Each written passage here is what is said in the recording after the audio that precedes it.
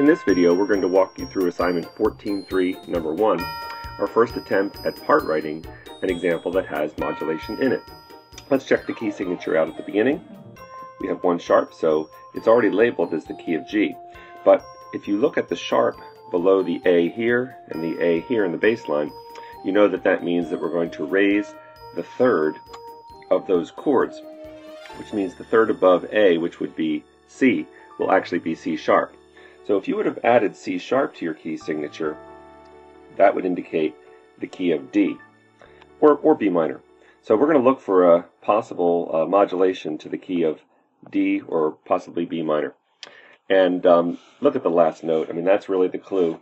In the bass line we have a D. So it looks like we're going to be ending in the key of D. And that's part of part writing and engineering these modulations is just being able to spot what is most likely to happen.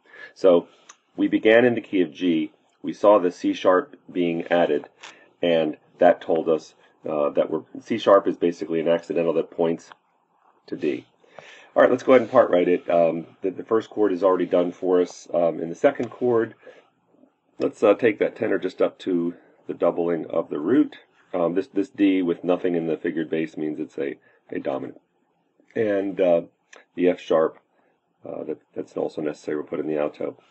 The next chord has G in the bass, that's tonic. It's a root position tonic chord. Let's keep the D in the tenor, maintain the common tone, and let's just move the alto up to G, so this part writing stays nice and smooth. Okay, in this one we're going to need a C sharp. Well, the tenor is right next door to that C sharp, so let's bring it down. And that takes care of, the sharp that's in the figures. And then the only other remaining note of this A, C sharp, E triad is the E. We'll put that in the alto. The alto is very nearby. Okay, in the next triad we have a first, by the way, what do we call that? Well, we're not sure yet. Let's look where we're heading. We're heading to the key of D. The strategy I've been recommending is take the chord where the accidental appears, go back 1 chord, and see if there is a common chord. See if there is a chord that would exist in both keys. So the question is, could this be where we pivot? Is this chord here a chord that could exist in the key we're heading towards, in the key of D? It's a G major triad. G major triad in the key of D is the subdominant. So let's make that our pivot. Label it as now moving to D major. And if that's the subdominant, what is this chord here that we're saying is A, C sharp, E? Well, that's the dominant in the key of D. So we're proceeding as if we're in the key of D. We're proceeding as if we've made this modulation.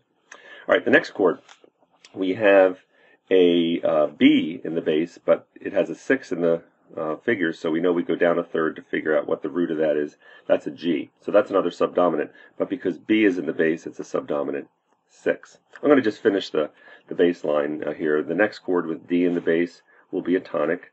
It's a root position. The next chord with A and the C sharp again, that's another dominant. And then finally we end up with tonic. So we can go ahead and part write this. Coming from the end of the last measure into this measure, the C sharp, if it just goes down a step to B, now that's not a normal doubling for first inversion chord, but I've chosen this alternate doubling of doubling the third in the bass for voice leading reasons. It seems like it's very smooth to get from the previous notes. So it's okay to use it as an exception. The next chord, the tonic and root position, well, here's my other D in the alto. It's already on a D anyway. Why not just keep it there? Then bring the tenor down to A. And then the dominant chord, we need 2 A's. So let's put it in the tenor since it's already on an A. And then the C sharp that the figure requires, the sharp in the figure bass, we'll put here in the alto. And then finally, so we have a nice full voicing, let's bring the tenor down to F sharp and the alto down to A. And so we actually start in the key of G through a pivot chord on the third beat of the first measure, a G major triad that serves as the tonic in the old key, but the subdominant going forward. We modulate. The C sharp is introduced after that pivot and supports the key of D, as does the bass line.